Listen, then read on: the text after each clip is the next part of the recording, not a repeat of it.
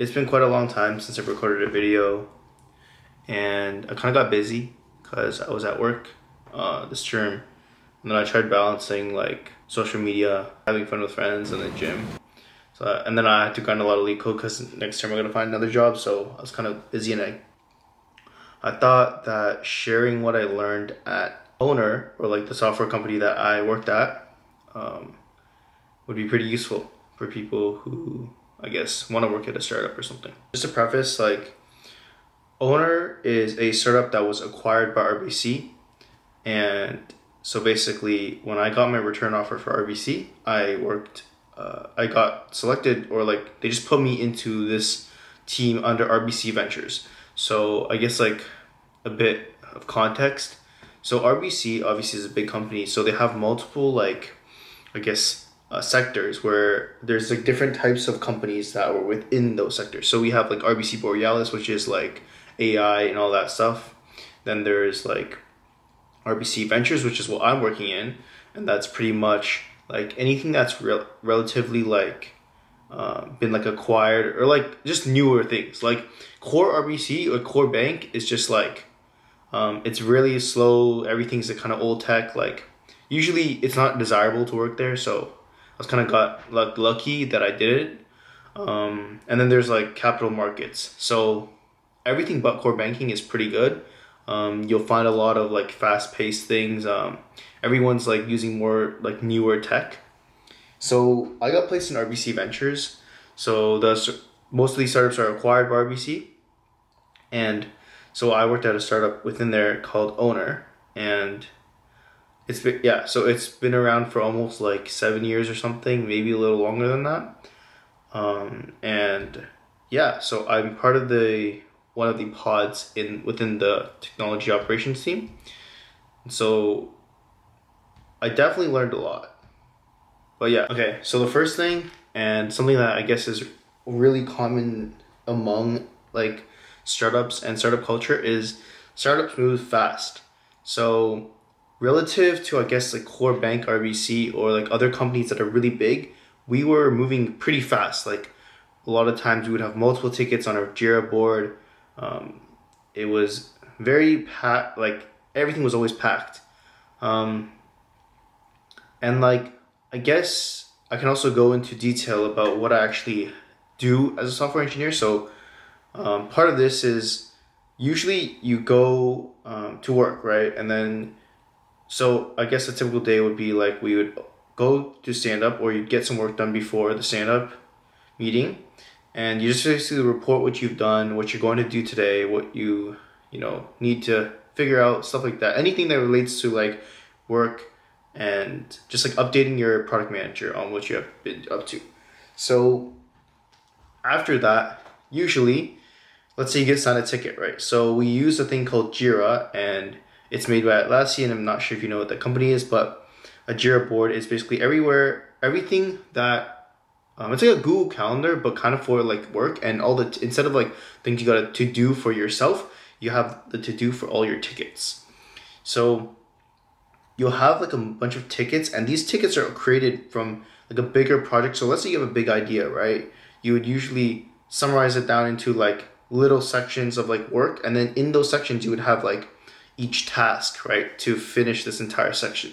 So those tasks are like tickets, and so every ticket you have is going to be placed on this Jira board, and the entire team obviously gets a certain amount. We do like story points or something, and we estimate them, and so basically they all go into this Jira board, and each week you pick up a new one, or you continue working on the current ones, and the goal is just to finish all the tickets you have in your current sprint, which is a 2 weeks worth of tickets, within like the time that we estimate. And so usually you go about this by like cloning the repo that you want to work on, and then you'll make code changes, create a PR. So you usually make a branch, and then you make a pull request. And a pull request is basically like a request to like integrate new code into the main code base. So you do it as a branch, so it doesn't affect anything in the main code base. And you make changes, you keep on pushing this PR, and then you need to get reviews when you're done. So you obviously test it, and then you'll get other people to test it, and then they'll review your code. And then once that code is good, then you merge it into the main code base. And so that's pretty much what the flow of my work looks like every day, or like I guess like every 2 days or everything. Back to topic on like startups. So startups move really quickly. So we would do multiple tickets. I remember I had like 10 tickets on my Jira board at one point. So it's definitely a lot more fast paced.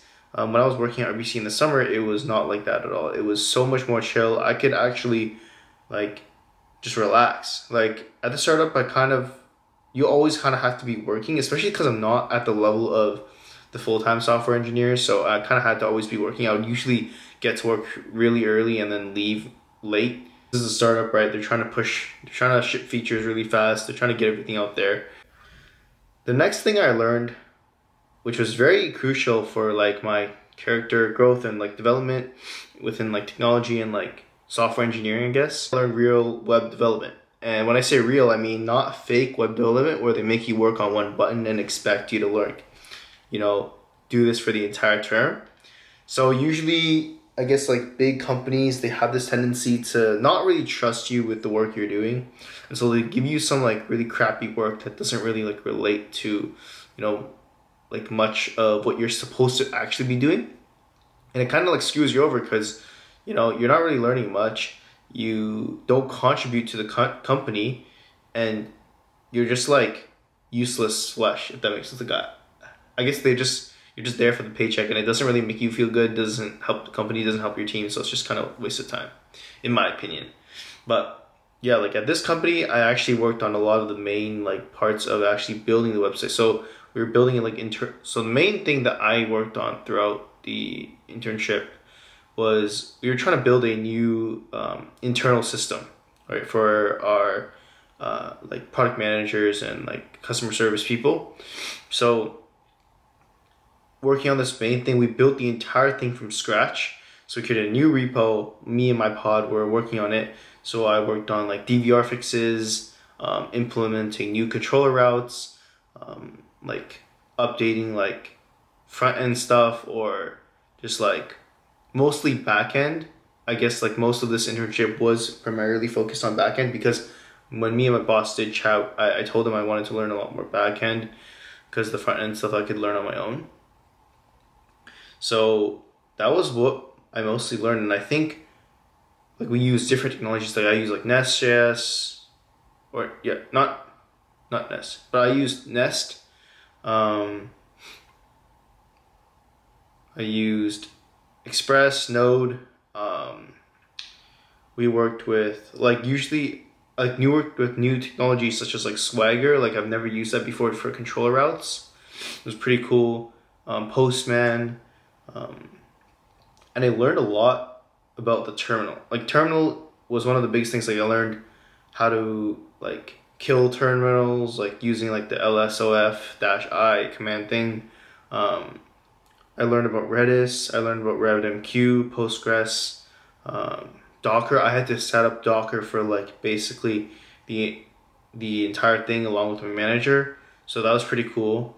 And then on top of that, I also implemented like features where it would call like other repos and like other services within those repos. So it was kind of cool. A lot of the stuff that I was doing, I didn't necessarily do on my own, and I learned a lot. I definitely learned a lot about backend and how to write code, how to write good code, clean code, and follow design patterns that the team and I agree on. Along with this, so this whole startup culture thing, right? Another thing I learned is when you go to work, everyone kind of is really chill. Like chill, not as in work, but as in no one's dressed up in a suit. No one's really like super formal. Like I think that was the biggest shock to me, I guess. I didn't expect this to be like that. Because we do work within RBC, right? So I was assuming like everyone would come pretty well dressed, like with at least like a dress shirt or some like polo, right? But nah, like most people actually just come in with like a t-shirt and some sweats, and like, man, I've seen slippers, like anything. Like that's some of the crazy stuff like I've seen worn to work. So that was like a big shock to me. I still wore relatively like formal, like I wore like dress pants. I sometimes wore a polo, but that was something I also learned that was pretty cool. Like, I guess it was also new to me and surprised. You didn't expect it to be this chill, right?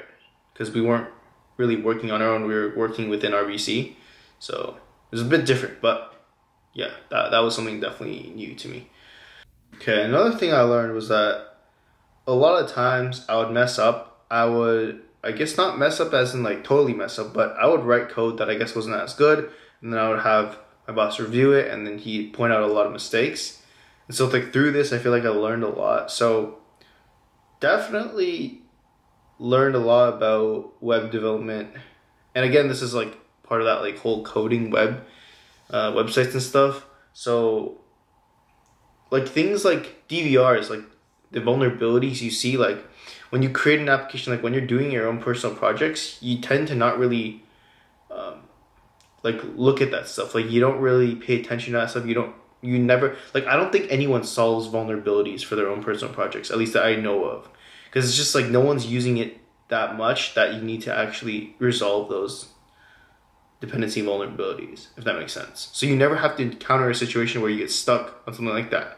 So like that was something that when I went to work and they asked me to solve these, like it was like 7 tickets or something on like 7 different repos, I was a bit like shocked that we even had to, like, I get it, like, but a lot of these were like internal services. Like no one on your team is going to try to break your system. Like sometimes I didn't understand it, but it pushed me to do a lot of like thinking outside of the box too, and like also like doing a lot of research, because the DVR fixes are kind of weird. Like you don't exactly know what's going on. There's not really a clear solution to everything all the time. So that was really new. Second last, communication. So a lot of times, so at Waterloo actually we get ranked based on our co-op. So you kind of need to like communicate with your boss about that stuff, and you kind of want a good rating, preferably like an excellent or outstanding. So throughout the term, I actually communicated a lot with my boss. I told him, I was like, you know, like I want to get this. Like, what do I need to do to get excellent? My boss is great. I love him. Like, he was actually really nice throughout the entire term. Definitely pushed me to do a lot. It was great. Like, this is like the first time I actually like, you know, liked my boss. So it's kind of crazy, but I think communication was really important. Like, I also had my first time ever demoing in front of the engineering team, right? Like I've now done like 3 or 4, but it's been like a while. But I remember the first time I demoed, I guess I wasn't the best because I didn't speak loud enough. There was a lot of issues like they all understood, but usually it's not taken too seriously. But that is something that I guess like I could take into consideration for next time, because when you are demoing what you've done, you kind of want to explain it well. You want to explain not really what you've done, because people can look into the code and understand what you write, but more so like why you do the things you do, and like how that is going to affect the team, or how it's like helping the entire team. So that was something that I learned.